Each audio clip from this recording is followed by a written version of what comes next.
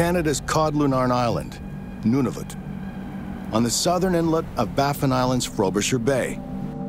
Kodlunarn just blends into the pack ice that freezes across the bay for most of the year.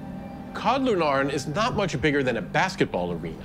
It's on the edge of the Arctic Circle above the tree line, with no protection from the freezing Arctic weather. By late summer, the pack ice recedes, just enough for an aerial view to reveal a peculiar scar in the middle of the island. It's a perfectly straight gash, too square to be anything other than man-made. But this area is almost uninhabited, so what is it? In July 1993, a team of archaeologists and researchers find not one, but two trenches dug into the permafrost. The second is on the island's northern edge, cut from the beach onto the land. They're both about 80 feet long, 16 feet wide, and 3 to 6 feet deep. They're clearly the work of humans. Why are these large trenches dug seemingly at random into this tiny Arctic island? Around the world, we've seen similar giant pits as modern and ancient mass burial sites. Usually, they stem from wars or plagues or natural disasters. Could this island be the site of a mass grave? A mysterious trench dug into the middle of a desolate Arctic island may be the site of a long-lost mass grave.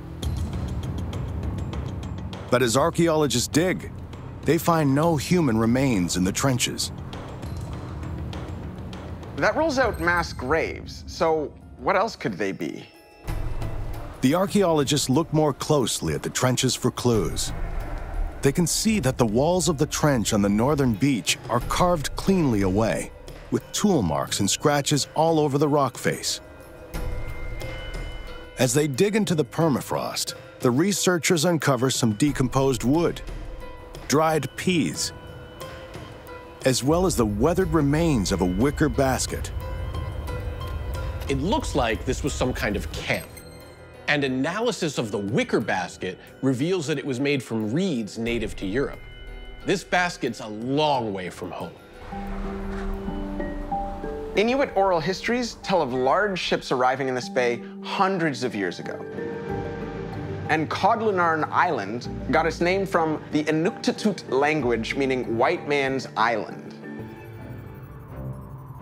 In the late 1600s, French and English trading posts were established across parts of what's now northern Canada. Is this camp evidence of a merchant ship or trading vessel that stopped for shelter or repairs? In the center of the island, just 100 feet from the first trench, the researchers uncover the remains of a small rocky foundation wall. They can tell from the foundation that the walls supported a building about 12 by 14 feet. The shape of the wall looks nothing like local Inuit stone buildings. It looks more like a European cottage. But Kodlunarn Island is so small and isolated that a European stone building here, it just doesn't make much sense. This doesn't seem like much of a permanent camp, so what was it used for? The researchers dig deeper and find their first major clues. Charcoal and the ceramic remains of a crucible. That says it all. A crucible is a cup used to melt rock, and you usually only do that when you're looking for metal. So the mysterious trenches were actually quarries. That explains the tool marks and scratches on the rock face. But what were they mining? The archaeologists uncover 5 beads of lead near the hut. The biggest bead is just slightly larger than a quarter. When you combine the lead beads with the crucibles and the charcoal, it's very likely evidence of an assay furnace, where precious metals like silver and gold are melted out of rock. The people who perform this task are known as assayers, a profession that goes back millennia. To assay rock, you heat it in a crucible until it's molten. Then you sprinkle in a little lead powder. The lead is like a magnet to precious metals, and they all pool together at the bottom of the crucible. Once they've cooled into beads, the precious metals are extracted from the lead.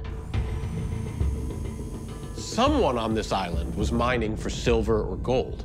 So who was it? In the summer of 1578, an Englishman named Martin Frobisher sails a small armada of 15 ships and 400 men through the ice-packed waters of the bay. He sets up camp on a small speck of land he calls Countess of Warwick Island and gets to work. Frobisher had been tapped directly by Queen Elizabeth I to bring back actual boatloads of Arctic gold. That's a lot of pressure, but Frobisher was well prepared to take on the challenge. As a young man, Frobisher was in and out of jail many times for, let's say, maritime misadventures. He was a state-sanctioned pirate, a swashbuckler, and a bit of a rogue. Over just 2 weeks in 1578, Frobisher's crew dug into the permafrost, pulling out ton after ton of the black rock they hoped was filled with gold. Frobisher built 2 assay huts to monitor the quality of his wares. After mining over 1,100 tons of ore, they packed up, sailed back home to extract the gold, and present the massive prize to their queen. It was not an easy expedition. I mean, Frobisher lost 2 ships and dozens of men to bad storms, so it was a bit of a bittersweet return to England. But his luck got worse. In England, assayer after assayer found that his rock contained no traces of gold. Frobisher's rock was worthless. It's the opposite of what Frobisher's assayers had claimed, that Kodlunarn would yield 1 pound of gold per ton of ore. Most gold operations are lucky to get a few ounces of gold per ton of ore. The archaeologists and researchers on Kodlunarn want to know if the unlucky prospectors had simply extracted a bad batch of ore. Is Kodlunarn Island still an untapped gold mine? They study their own samples of the Kodlunarn rock using the same methods as Frobisher's crew 400 years ago. There's no gold. In fact, the rock is just amphibolite, and it's actually traces of pyrite and mica that give it that sparkly appearance. The most generous explanation is that his assayers had made a big mistake, and the Queen had sent Frobisher on a fool's errand. Or was there something fishy going on? Was Frobisher just a dupe?